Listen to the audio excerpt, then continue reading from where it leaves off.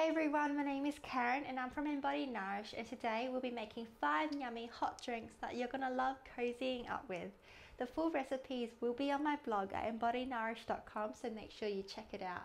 And if you like this video, don't forget to like, comment and subscribe to my channel.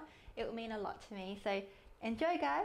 Get your cheeks super rosy with this green tea latte infused with the gorgeous scent of rosewater.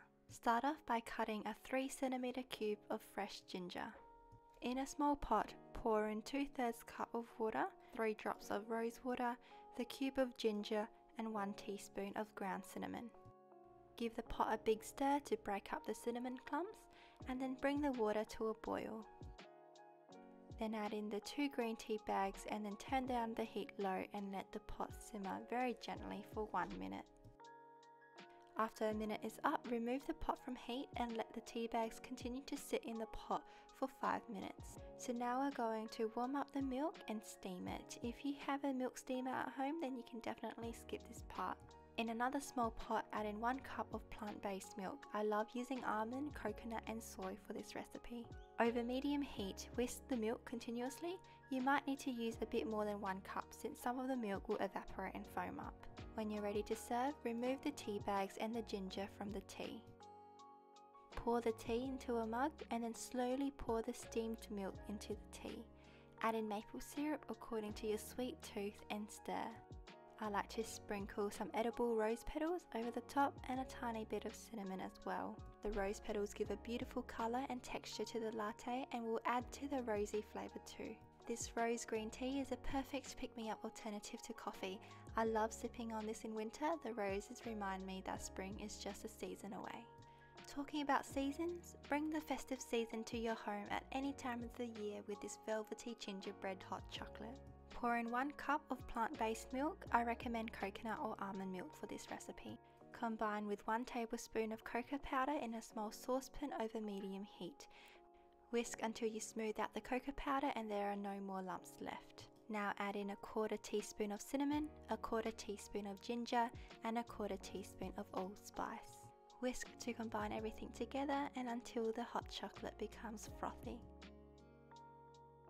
Add in 1 tablespoon of maple syrup and adjust this according to your sweet tooth. You can use your favourite sweetener here as well. And don't forget to add in a small pinch of sea salt.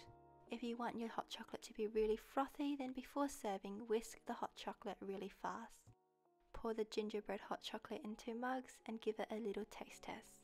While the drink is still very hot, you can add in more spices or more of the maple syrup. I like to finish it off with some sprinkle of cocoa powder and some cinnamon. You can drop in some cacao nibs if you have some on hand too. I love how this gingerbread hot chocolate makes me look forward to the next festive season. It's filled with so much love, joy and happiness.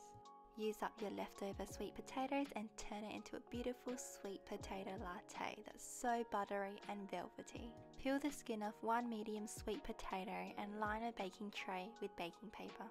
We're going to really bring out the flavours of the sweet potato, so using a fork, poke holes in the sweet potato. I like to poke 3 holes on either side of the potato and bake for 45 minutes or until it's tender. When it's done, remove the potato from the oven and let it cool. Peel off the roasted outer skin and then scoop the flesh out into a blender.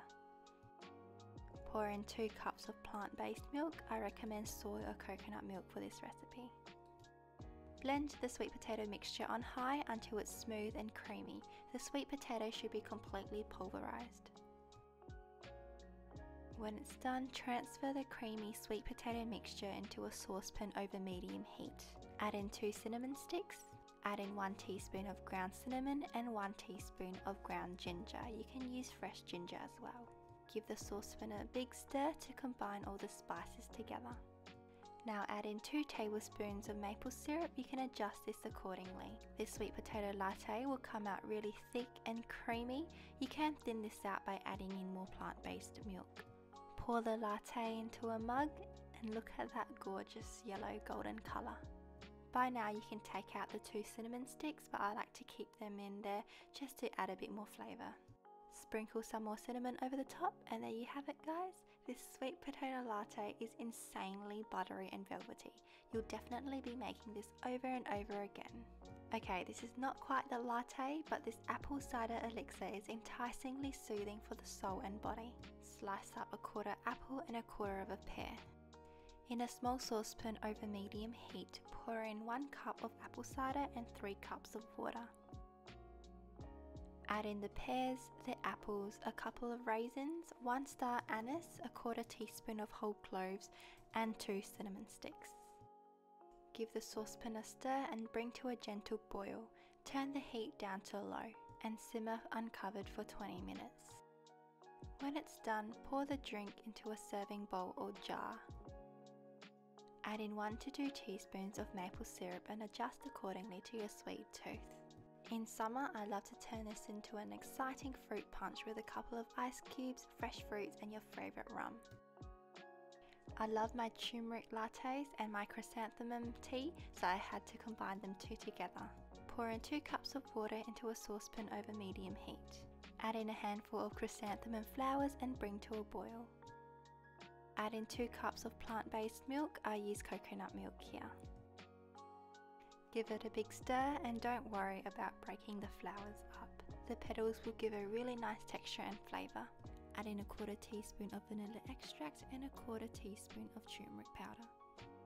Stir to dissolve all of the turmeric and add in a quarter teaspoon of cinnamon, a pinch of nutmeg and a pinch of cardamom. Stir again to remove any clumps and then add in 1 tablespoon of maple syrup, or according to your sweet tooth again. And when you're ready to serve, pour it into a mug and let the flowers drop in naturally. The chrysanthemum flowers are edible, so enjoy their flavour as you drink the tea.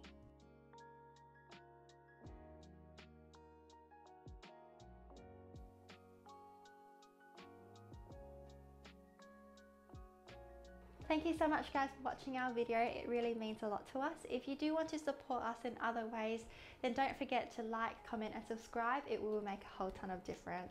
So thank you so much guys, and we'll see you in the next video.